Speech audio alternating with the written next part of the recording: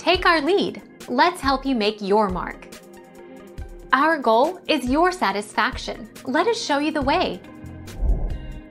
Britain. This process began in Britain in the 18th century and from there spread to other parts of the world. Although used earlier by French writers, the term Industrial Revolution was first popularized by the English economic historian Arnold Toynbee, 1852–83, to describe Britain's economic development from 1760 to 1840.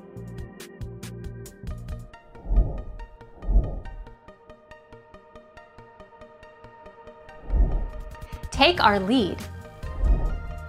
The beginning of industrialization in the United States is usually pegged to the opening of a textile mill in Pawtucket, Rhode Island, in 1793 by the recent English immigrant Samuel Slater. He later built several other cotton mills in New England, and became known as the "father of the American Industrial Revolution."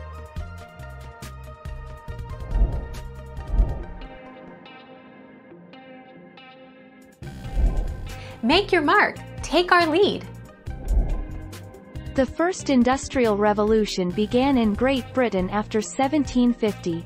Britain had financial institutions in place, such as a central bank, to finance new factories. The profits Britain had enjoyed due to booming cotton and trade industries allowed investors to support the construction of factories.